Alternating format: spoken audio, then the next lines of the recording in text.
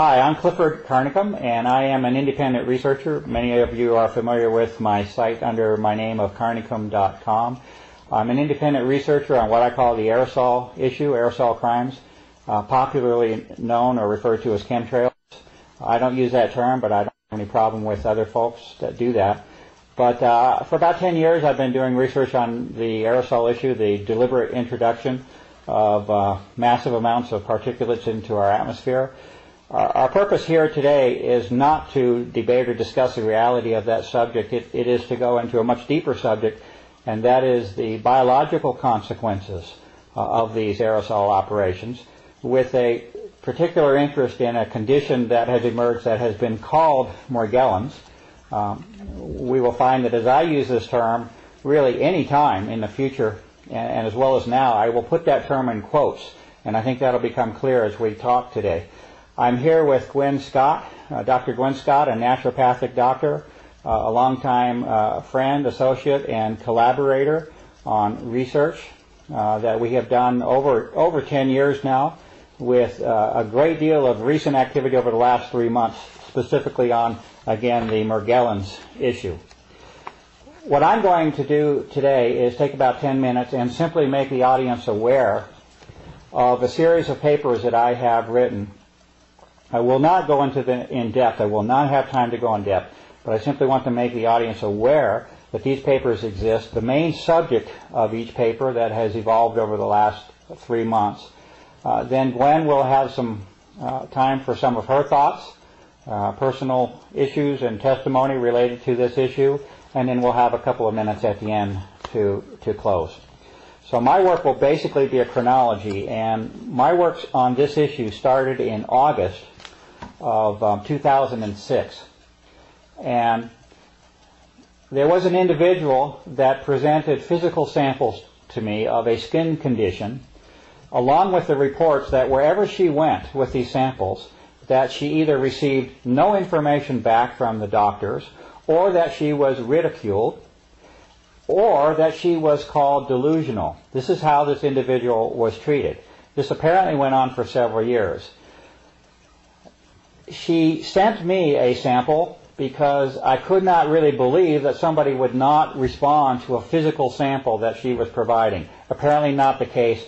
So I received the sample, and I looked at this, and I posted the first article on the subject, and that article was called First Observations, and that was in August of 2006. That work was posted, rather phenomenal in terms of what it showed. It showed the presence of very unusual structures at the submicron level under the microscope, things that had no tie or continuity with normal biological processes, submicron fiber networks. And at the same time, the term Morgellons was emerging in more popular circulation about certain people that supposedly had a skin disease, and this is how it was framed, as a subset, a small subset of the population that had this skin condition, who, by the way, were generally being called delusional or crazy along the way. That work was posted along with an appeal for positive identification of the unusual structures that were being seen under the microscope at high power. That call went completely unheeded for a full year or more. Nothing happened in terms of any response to identification of these unusual biological structures. At that time, this would have been in November of last year, a second individual provided me with samples in a much more direct form. I had access to the individual, and numerous physical samples were provided. Those were also looked at in great detail under the microscope, and at that point it was different because I had a match. I had only had the one sample from one individual for a whole year. At that point, when the second individual came in, I had numerous samples to look at, and there was an exact match to the T, an exact match with that first sample of a year ago. And in the end, there are about 4 basic forms that are showing up on my side under the microscope. They are as follows. One would be what I call an encasing filament, or a bounding filament, a filament that is usually barely visible to the human eye, but within it a second structure exists, and that's a submicron network. So you have a bounding filament. A human hair is roughly on the order of 60 to 100 microns thick. This encasing filament is on the order of 12 to 20 microns. So you can see it with the visible light. It has a similarity in appearance to a hair, but certainly you will find that it is not a hair when you look at it under proper magnification under the scope. So the second form is within the bounding filament, and this is a sub-micron network of fibers or filaments. The third form is that it's a coccus form, it appears. It appears to have strong similarities to what would be called a coccus bacterial form, a spherical form. These structures are measuring at the submicron level also. Approximately 1/2 to 7/10 of a micron is the best size that I can come up with. And the fourth structure is what I'm right now calling a hybrid form, and this is something which is somewhat in between. It's somewhat of a transition between the filament and that coccus form that I'm speaking of, although it's aligned more closely to the filament form. It's just not as long and not as irregular in its appearance. These are four basic forms which are appearing over and over and over. There is a chronology of papers on my site starting at that period of November of last year up until literally a couple of weeks ago, which continues to examine different biological samples from numerous individuals. And the work is at the point now where you have samples coming across literally all of the major systems of the human body. Examples would be samples from the hair, the scalp, dental samples, which Gwen will talk quite a bit about later. You have the same filament, and actually all four forms exist. Three of them commonly occur in the outward manifestation of the body. That hybrid form is occurring primarily in the blood samples, it appears. But you have a series of articles which continue to document the same forms over and over and over, crossing the hair, the dental and gum system of the body, saliva, the urinary tract, the ear, the blood, crossing all major functions of the human body. Now, the reason that this issue has come into prominence is because not only has there been a finding of these unusual, I call them pathogens, I can come up with no other term than that these are pathogens. These are invaders of the human body which cause ill health or certainly I don't know how you can avoid the condition of calling it a disease in that sense, but Gwen and I have our own thoughts on this. But certainly the condition of the blood that I'm seeing over and over and over is not a healthy one. You have two things that are important here, I think, to identify. One would be that those individuals that were, let's say, segregated or classified as being something an unusual segment of the population that had this condition called Morgellons, again in quotes, is plain false from what I can see. It is not, in the end, a small segment of the population that is to be isolated and segregated, as something unusual. In fact, the information and evidence is indicating that these same pathogenic forms, although they were originally found, it is true that those individuals that were classified as having Morgellons, again in quotes, those individuals called these forms to attention. This is where it first was examined, because you had something physical manifesting outside of the body, skin for example. So it is true that these individuals called attention to the problem. However, when you start looking at those same conditions that were arrived at within that individual, it is seen that these same physical conditions are applying themselves, it appears, to the entire, or let's say to the general population. It's hard to avoid that conclusion right now. We have 18 individuals across 3 to 4 state lines that have contributed physical samples thus far, and the same identical pathogenic forms, again I can come up with no other proper term than that they are a pathogen, are occurring in these individuals. And the only distinction that I can make with the so-called Morgellons individual is that you simply have an outward or visible manifestation or visible form with that individual. But if you get into the blood and you get inside the body in these major systems, the same forms are occurring with all. Okay? So that's certainly one of the main points that I wanted to make, in terms of the distribution of this condition. The classification of Morgellons as something specific to a few individuals appears to be entirely false, and the only conclusion I can come to at this point is that it certainly appears that the general state of health of the general population has been affected or degraded by the presence of these pathogens. The next important point that needs to be made is the connection with the aerosol issue. From one perspective, a person could simply examine the so-called Morgellons condition, and you have a field day in itself in terms of trying to explain what it is that you're seeing.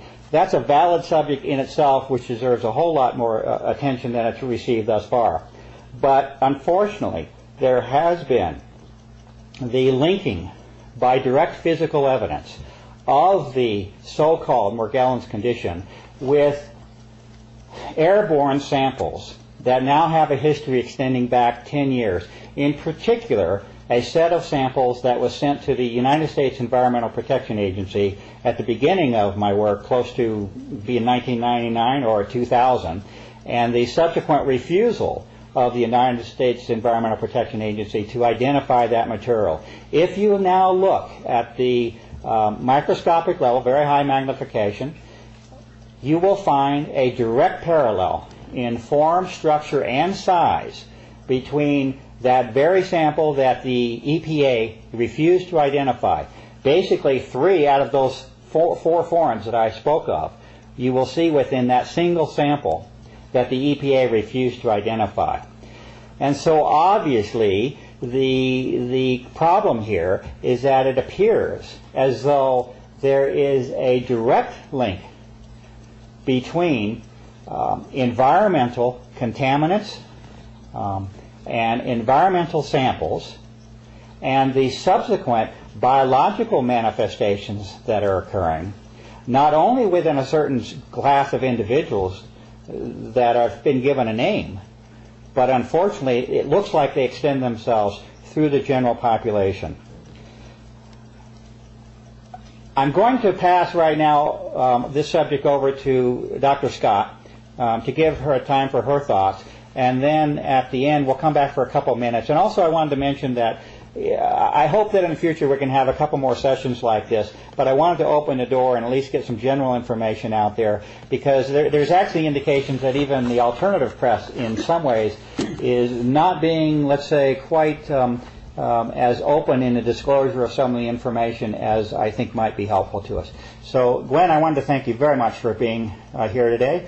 This time we're both under the camera. Last time we did some work with just you under the camera. Sure. But I wanted to thank you for being here and give you a few minutes to give some of your thoughts on this issue, and thank you very much. Well, I have to thank you, and I think every human on this planet, Clifford, has to thank you. You spent nothing but the last 10 years of your life with nothing coming to you doing this work. So on behalf of humanity, thank you. And also your beautiful wife, who's been patient unbelievably throughout this process. Thank you. Dovetailing what Clifford was saying, this is not a disease, folks, and that's a terrible misleading that's going on in Morgellons disease. I've been working with this, well, it's a network of things for a couple of 3 years now. At first I had no clue what I was working with, using my own body basically as a laboratory. And I began to see that there are a lot of components. Morgellons was just a name put on this because people were demonstrating something through their skin, as Clifford mentioned, which later under the microscope we begin to see very unusual forms. But it is a very compound, complex network of pathogens, organic, inorganic, and all kinds of things. Fibers, we have heavy metals, we have bacterias, funguses, viruses, all kinds of things that seem to be working somehow synergistically, none of them good to the human body and human health.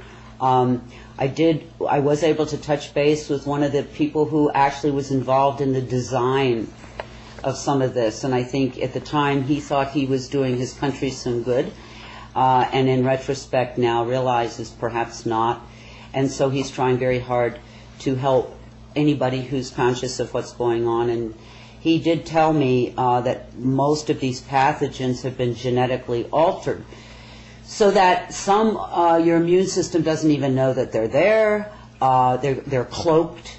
They're different. They can overcome. And I won't go into specifics, but just to say these are not your average bacteria, virus, fungus, and of course heavy metals are not average in the human body anyway. And these fibers, these unusual fibers, are wires that we're seeing. People have said, well, where is it coming from? Well, clearly there's been enough air sample to know, and Mr. Carnicom Clifford just made that connection for us, through the air. And remember, folks, and this is something people forget, we've sort of disconnected. Hopefully we can reconnect with some very important things today. Whatever you breathe in is systemic or system-wide to your whole body in less than a minute. And these things that we're talking about here are very small, tiny, tiny, tiny particles, goes into the lungs, go directly into the blood supply. No oversight, nobody knows, this is a slow process of discovery, can be changed on any given day without our permission or knowledge. So it's pretty disturbing when you think about it. But we do know that some of these at least are coming into us with deliberation through the air supply. I have been told by this same gentleman that it is also being delivered to us through our food supply, particularly commercial pre-processed, pre-produced foods. Something to think about in terms of your diet. And also, I have a personal belief, I have no proof, that perhaps through inoculation, willing inoculation for many years, I say willing, we were sort of told we had to get all those inoculations. But anyway, so there you go. One of the things I think that is most disturbing about these times, that even the people who are conscious or aware, if they're not demonstrating fibers coming out of their bodies, they go, well, I'm sorry for those people, but it's not me. What I am discovering along with Clifford over time here is that every single human that goes through a series of sampling and testing seems to have this condition. I don't even want to call it Morgellons. It's a compound complex assault on the body. One of the couple of things, and by law, as a naturopathic doctor, I cannot diagnose or prescribe to you. But what I can do is educate you and share some of my own personal experiences. And one of those was I had a what I thought, bad toothache one day. It was so bad, I kind of went under the covers and said, help, to the higher kingdom. And it came to me that rinsing my mouth with red wine would help. And I did, and the results of that were astounding, terrifying, and stupefying.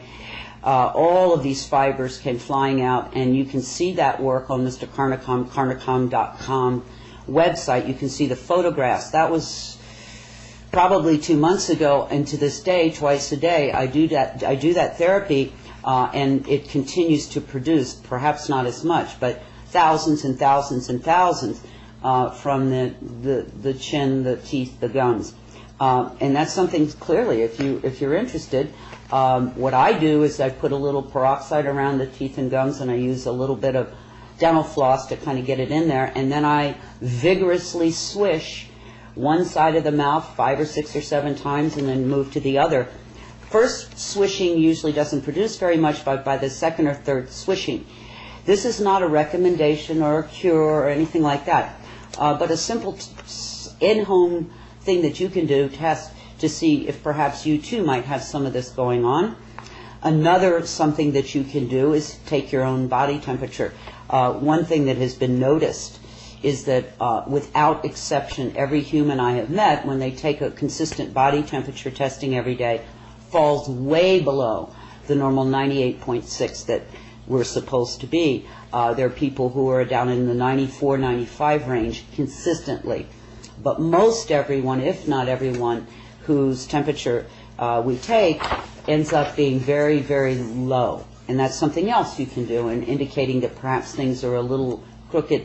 The reason I think this is important is, if not for yourself, okay, say you don't care about yourself, but I know you love somebody, you have children, you have a mom or a dad, a brother or a sister, you can just sort of look away or do the ostrich thing, but believe me, whether you and yours are dealing with the chemtrails, the aerosol spraying or not, it's dealing with you.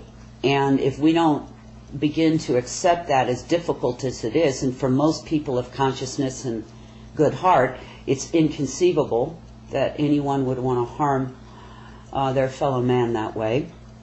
But coming to the recognition that perhaps there are some folks who do, and for what reason I have no clue, then you have to somehow enjoin. You have to somehow decide that it is touching your life and in a big way.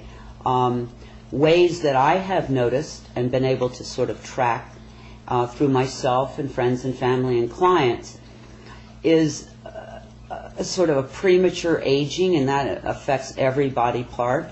Hair loss, all kinds of things, joint pains. And as I go along on the discovery, I'm beginning to understand that more and more of what we associate with aging and ill health can be directly related back to this system, this very kind of compound, complex mix that's coming into us, all of them taking tolls on in one way or another. If you are working, and I do suggest that you do, work with an enlightened practitioner, it's very important that they understand that we have a new paradigm, health paradigm that we're working with now, and they need to become educated about all of the things coming into us. And if you go to Mr. Carnicom's website, I did post a paper there, a very extensive paper about my own personal journey through this, and in there's some suggestions. Please, not on your own, but work with an enlightened practitioner. You're welcome to take any of that information to him or her to help you and yours achieve optimum health.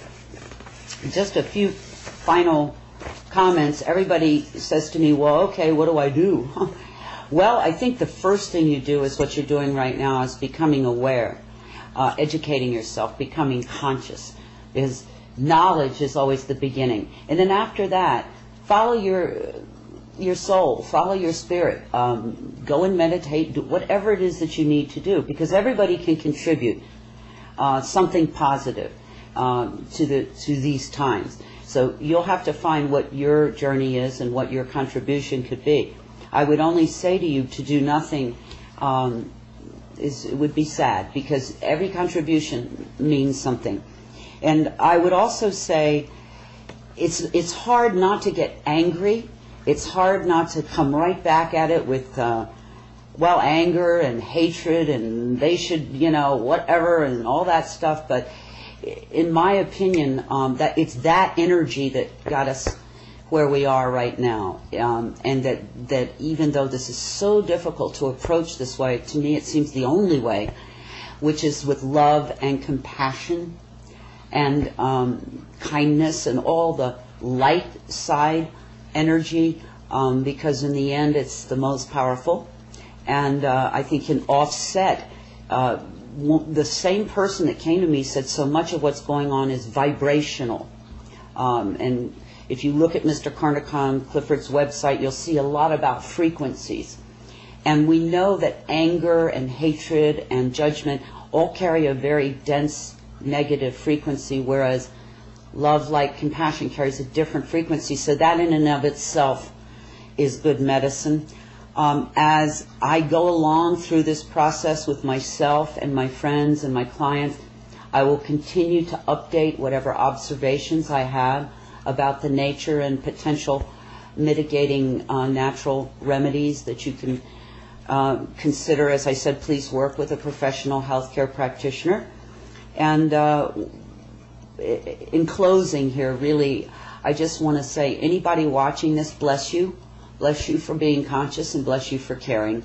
And I know Mr. Carnicom Clifford has a few closing thoughts. Yeah, I just want to thank you very much, Gwen. And I hope we get the chance to meet again soon on this. And I suspect it might be helpful to have just more of a dialogue maybe the next time. But it's helpful to get some of the really just introductory. We're just trying to raise the issue on this. And one comment that with respect to this test that Gwen described with the wine.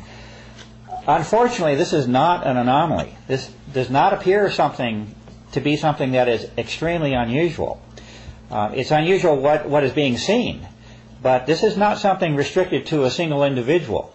What has happened thus far in the tests that she has described, this is very real that we're speaking of, and this is why we're presenting this in a video. This is real, this is physical. And thus far there have been 18 people is our latest count, right? 18 people. We could essentially call this a random sample from across the country. Numerous states now have conducted this very same test. And I'm not a doctor at all, and I don't claim to be a doctor in any way. And I'm not offering a cure. In fact, we don't know 1/10, 1/100th of what is going on. But we do know that there is a specific physical test that has been established. Gwen is the one that discovered this.